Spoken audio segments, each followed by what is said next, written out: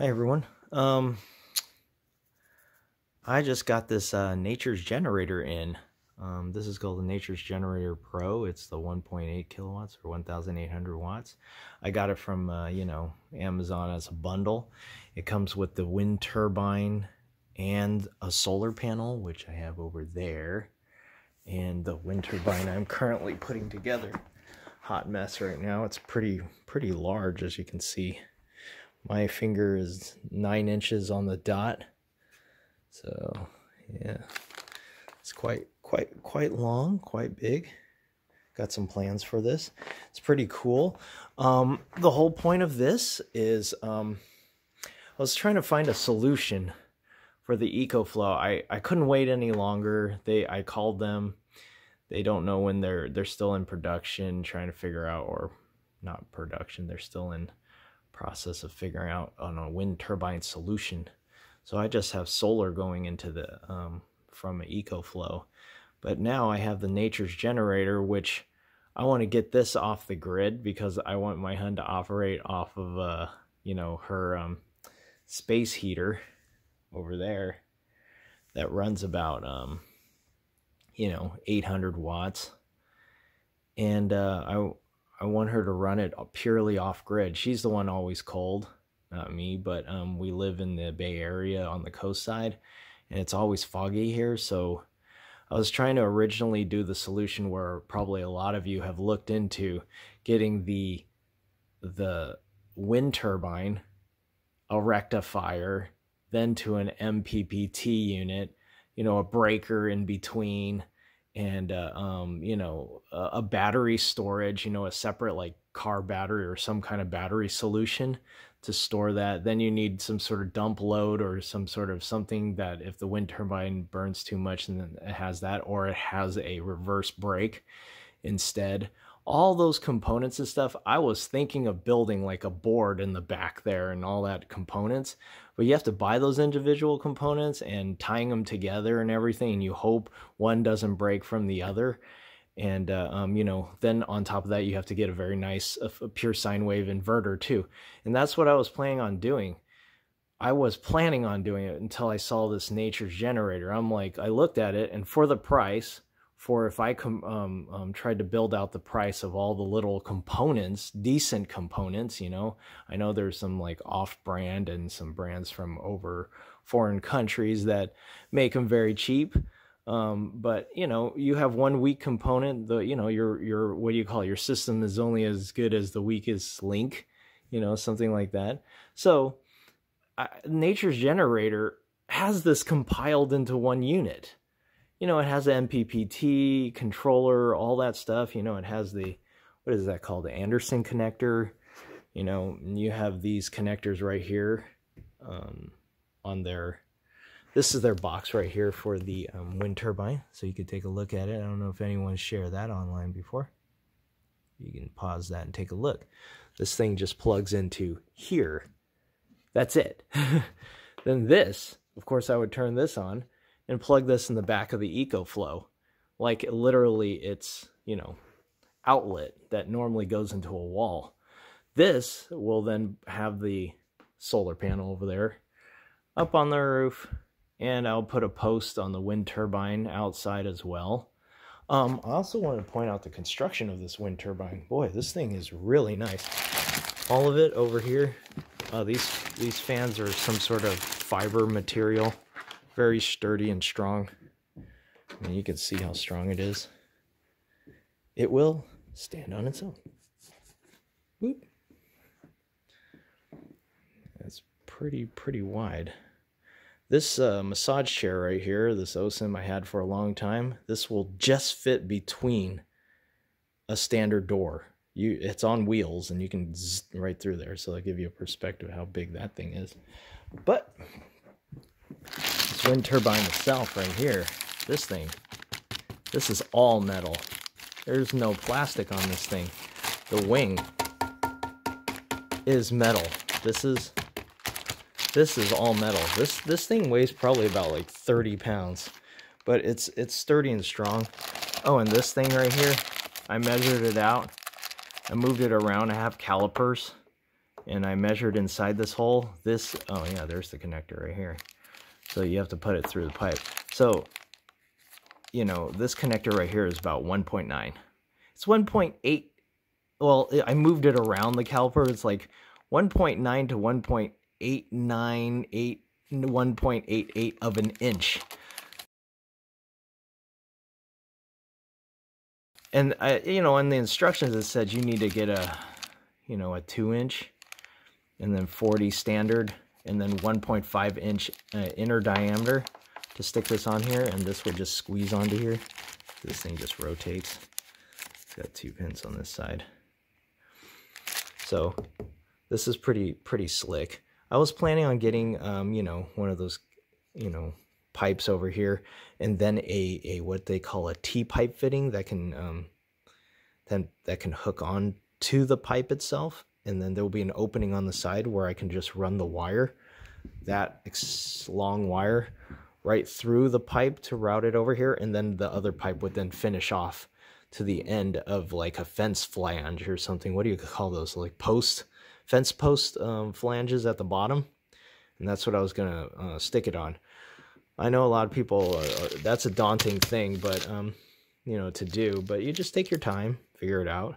If you're somewhat handy, you just, everything can be bolt on if you got the right parts. But yeah, that's very interesting. So that's the whole idea right there. For the price of this whole package, you get a wind turbine and a solar to fill this up. And the idea is to fill this up and then run this into the Ecoflow to give it supplemental power by wind and solar as well. So the Ecoflow doesn't come with a wind turbine option yet. And I've talked to their support many times. I've asked them so many variations. I said, could you put an XT60 connector onto a wind turbine from a rectifier into the back? Would it technically read it? They would not admit to me that it would work or not. They just said, well, if you're using some aftermarket thing, that could void your warranty. And then I explained to them, what about if I build a wind turbine, and then all those little components and everything like that to an inverter, where then the inverter would plug into that. They made it clear. They said, so that said AC outlet, one of these. They're like AC outlet that goes in the back of the Ecoflow, you know, that plugs into the standard Ecoflows. What is that, C14 or C13 plug in the back? And then they said that would be fine. They said that would be fine as long as it's running in the back from the C14. Or is that C14 or C13? I keep mixing the two. But anyways, so instead of doing all that stuff together, I'm giving this a whirl. I priced out what I was going to do, and it was going to cost me over $2,000 because to get all the right components and everything like that. And yeah, that included the wind turbine, like a decent one. So of course you price out to a cheap one, but like, you know, I just didn't want to take a chance and on this Ecoflow. I already invested into this beautiful thing.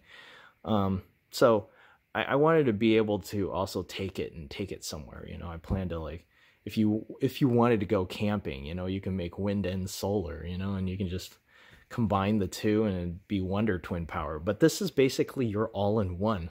So that's why I wanted to share that with everyone. Just the idea of that, if you like your Ecoflow so much, because to be fair, the Ecoflow is of better quality than this. I'm sure nature, you know, nature's generators are good. You know, hopefully they'll last a while, but the Ecoflow is like the iron phosphate, lithium ion. It also charges at variable rates. This, I already charged this from the Ecoflow just so I can get a reading from the output right there. It spikes all the way to 90 watts to charge at first, and then it lowers down to about 67 watts, and it just slowly fills up to 67. This, from my understanding, you cannot vary how fast it charges into it by the wall outlet. So that means there's a set speed, and it takes time to fill this thing up. While the Ecoflow, I've adjusted, you can adjust it from 200 watts to 1600 watts or 1.6 kilowatts. So that's why this thing can charge within an hour, 3.6 kilowatts, while this would take, you know, dozens of hours to fill it from near or its empty state to full, you know, at 60 something watts. And I also tested it when it did get full, just to let you know, it was still pulling like 14 or 16 watts of power from the LED light and maybe some other components that's going. So it said it was full on the screen, but it still draws energy. So that's why for this, you know, reading the nature's generator, it's a good idea to like always keep your solars and winds outside there and just kind of topping it off. But what's cool about it is this thing has a controller, so it does its thing, right? It doesn't burn out. It can break the wind turbine when it needs to, and you know, so it does all the thinking for you. That's what I like about it. And, you know, you're a reputable company, you know, you need any issues, your warranty issues, you just reach out to them and say, hey, this part's not working, this thing's not working. I thought it was a great idea, all contained into one unit. So they really thought about this really well. I'm sure over time, maybe they'll improve on various things. I know the price will probably go up if they add more features and whatnot. But me, I plan to also add like a little smart plug in the front here, in the plug, and plug it so I can turn it on and off.